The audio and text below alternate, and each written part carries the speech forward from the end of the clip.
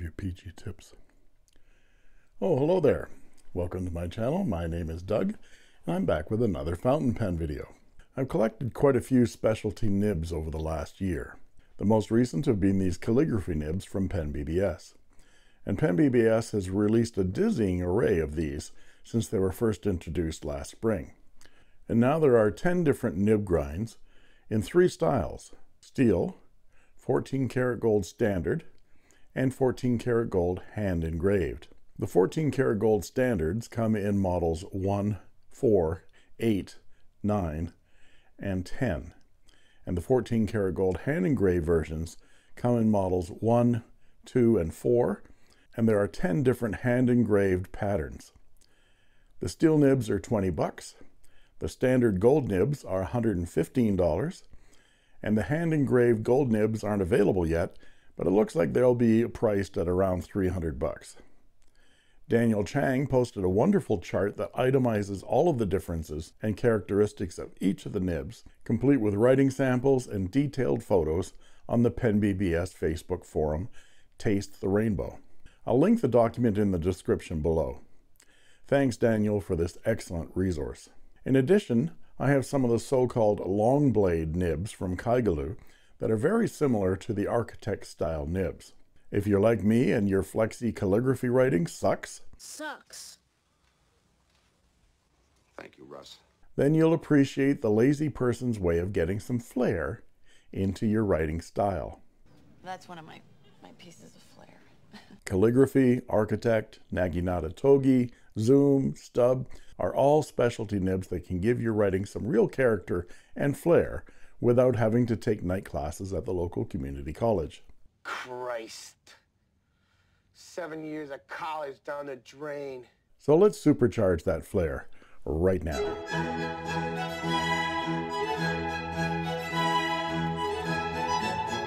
So today what I'd like to do is show off the 4 types of PenBBS calligraphy nibs that I've purchased and compare them to some other specialty nibs that I've obtained.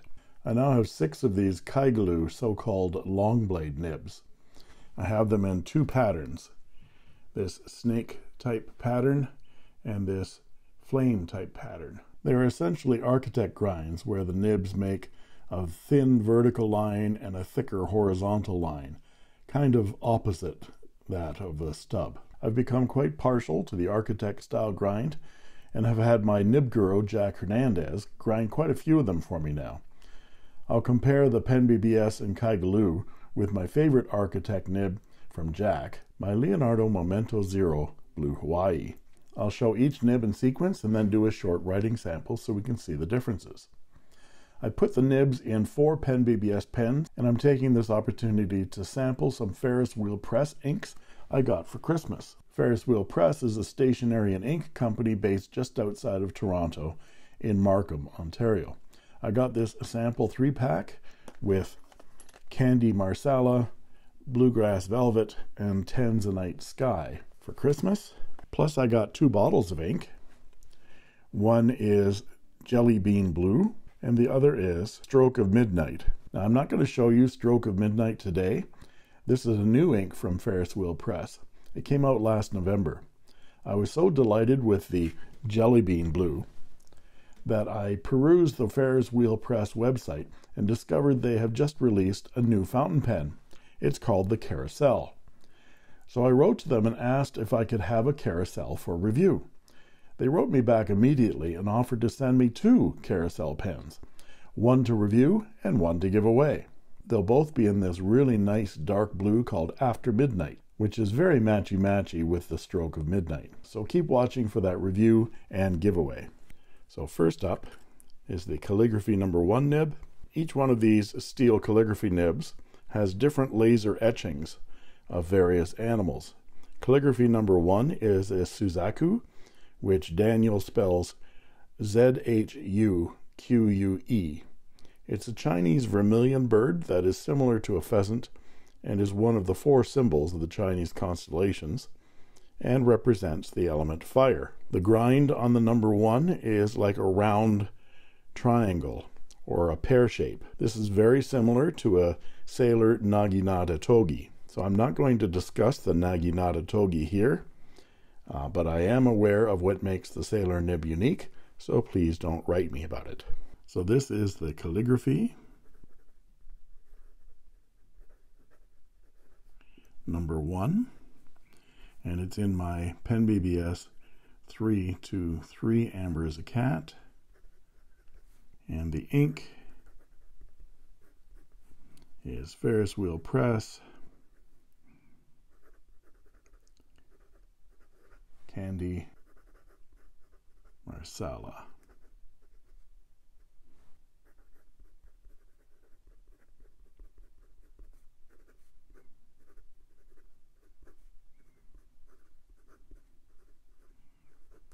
So when writing with the Calligraphy #1, in architect style, it has a thin vertical and a thicker horizontal, but you also get variation by going at 90 degrees, at say 60 degrees, then at 45, and then I say at 30.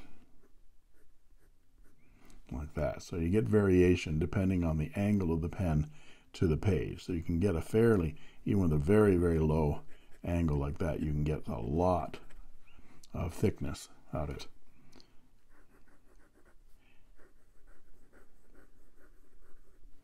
And with regular writing, it gives you some really nice flair. And We need to talk about your flair. really? I have 15 pieces on.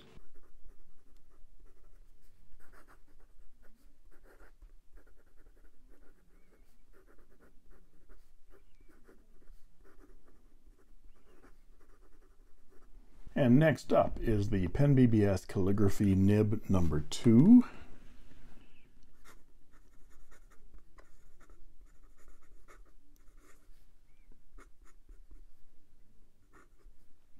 And this is in my PenBBS 323 Galaxy.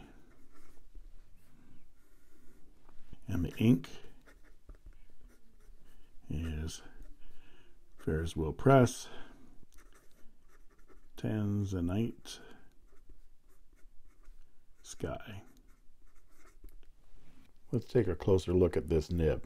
The animal laser etched on this nib is a koi fish. This nib has more similarity with the architect grind nibs in that it has a long, narrow vertical slit that creates a thin vertical and a thick horizontal line. There's no zoom characteristic where the line changes with the angle to the page on this one. The angle is pretty much predetermined, and I consider that to be about between 45 and 60 degrees. And you can actually feel it on the page when you hit that sweet spot angle. But you can see the line variation we're getting from direct vertical. There isn't a lot of difference in terms of the angle on the vertical, but with the horizontal, if you hit that flat on the page angle, you get a really thick line. So there's lots of variation here. And it has the typical characteristic when you print with it of an architect.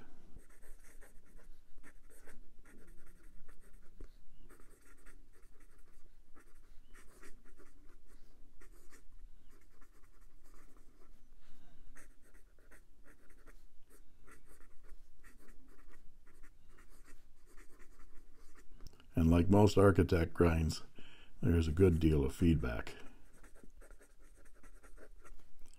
with this nib.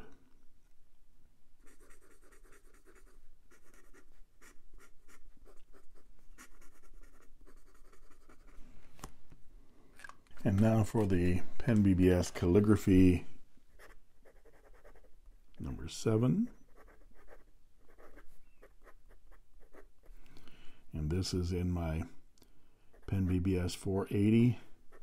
Amber is a Cat. The Calligraphy #7 has a crane laser etched on the nib. And when you look closely at the tip, you'll see that it's a very, very fine and has a really shallow angle to that nib slope. So if the number 2 has about a 45-degree architect style grind, this one has the same long slit, but the angle is very low, 30 degrees or less, I'd say. So here we are in the Amber 480, and the ink today in this pen is Ferris wheel press, bluegrass velvet. This nib is the finest of the group that I've got.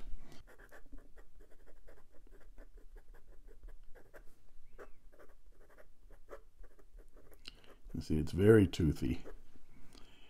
But what's interesting, if you get a really low angle to it, look at that.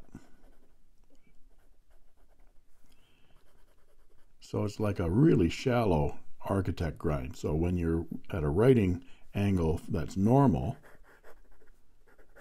it's like an extra fine.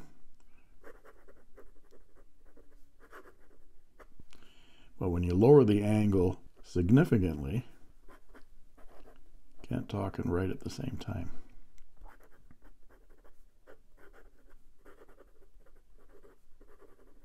It's a right brain, left brain thing. But you can see what I'm saying, that I get this really thick line when I'm very, very low. So it's almost like if you hold it like a paintbrush, you can get this out of it. And if you hold it up here, you can get this out of it. So I'm thinking that artists, sketchers, might like this nib for its huge range. Extra fine in a normal writing angle, and probably a double broad in a low angle like that. And then we have the Calligraphy number 8, and this one is 14 karat gold, and it's in my 308 Galaxy. Let's get a closer look at this nib. The nib has the standard PenBBS filigree border work and an additional design in the center of a lotus flower, PenBBS, Shanghai, China, and AU 585 representing the gold content. And buried inside the section, the rest of the nib has number 8, Calligraphy 579, 14C, and PenBBS laser etched onto it. This nib is the closest of the 10 to the standard fine mini fouetted nib, which most PenBBS pens are equipped. It is, however, very soft and will give up some line variation under pressure. And the ink in this pen is Ferris wheel press Jelly Bean Blue. Now this nib also has an architect behavior in that it gives you a thin vertical line and a thicker horizontal line, and gives you a slightly broader when you lower the angle. But the real characteristic of this nib is its bounce.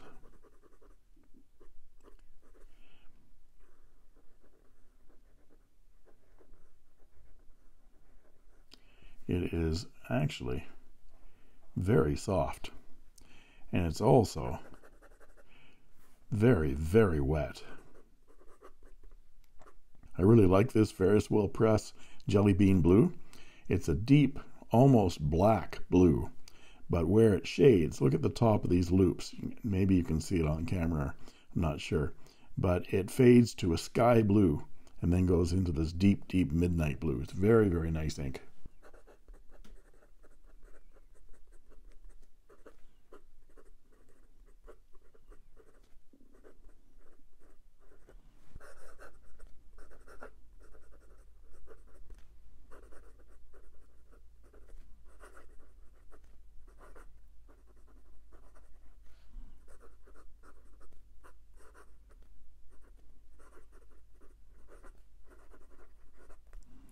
So this has some good amount of feedback as well. Not scratchy at all, but feedback. And I quite like it. And I think this nib looks great on this PenBBS 308 Galaxy with the gold trim. It is now one of the most expensive PenBBS 308s you can get, at least until the carved $300 gold nibs are on sale. You won't see me with one of those, I don't think. So there are the 4 calligraphy nibs I have from PenBBS. Now let's look at what you can get for a few bucks less. And here is my Kaigelu 356, and it has a Kaigelu Long Blade, which is an architect style grind. Close up you can see that characteristic long vertical slit, and this is one that has that flames motif. You can also get the what I call a snakeskin style. This is a two-tone gold and chrome, but they're essentially the same nib, same grind. And the ink in this pen is Leonardo Smeraldo. And you can see the architect characteristics: thin vertical, thicker horizontal. Gives you that characteristic style when you're printing. And gives you some nice flair. All right, there's my flair. In your cursive writing.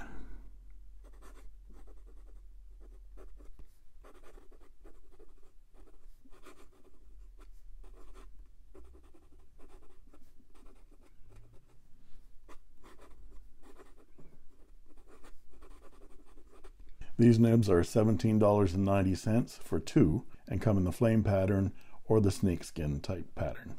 And then there is a Bobby nib, which he calls a calligraphy. It's basically a naginata togi style with that pear-shaped round triangular type tip. And this nib sells for $10 on Bobby's AliExpress store called St. PPS. I don't know what the PPS stands for, but it sounds an awful lot like PenBBS, doesn't it? And I put this nib into my Majon T5 piston filler,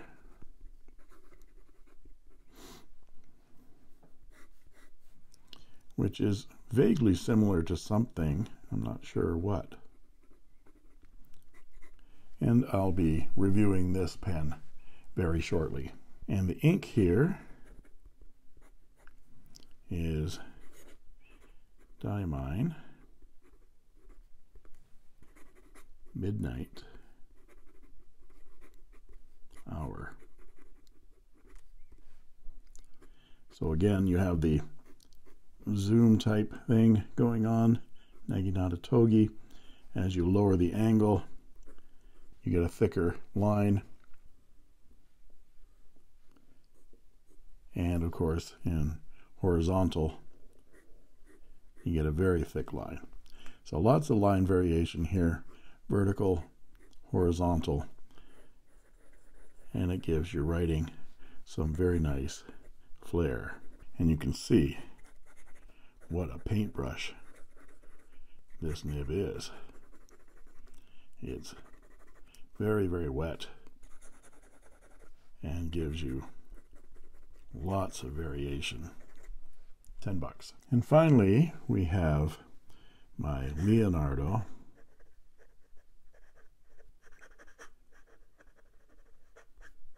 Memento Zero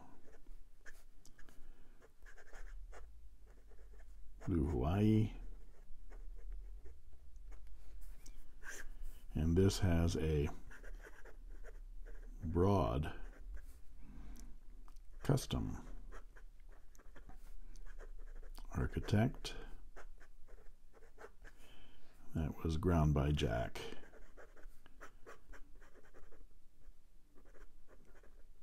Hernandez. That's an R.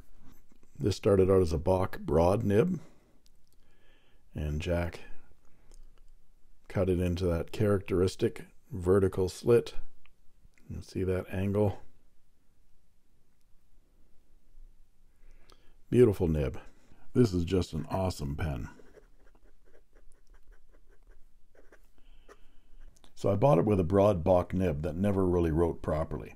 But a broad nib is perfect for Jack to grind into an architect. It gives him lots of tipper material to work with. And the ink here is Gerber Kyanite du Nepal.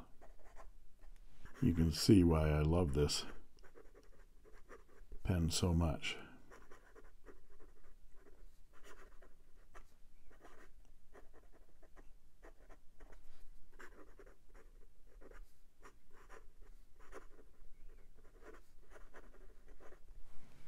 This is the pen that makes the inquiring minds scribble at the beginning of my videos.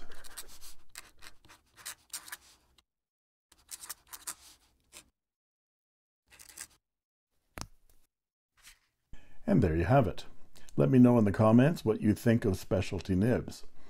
Are your favorites stubs, or do you like getting line character from the classic vintage gold flex nibs?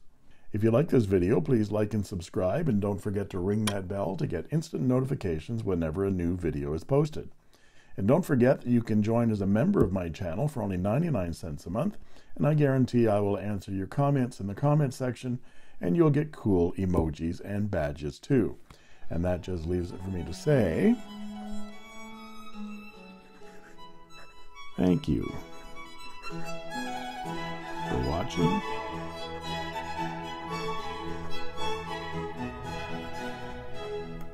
And that's all she wrote.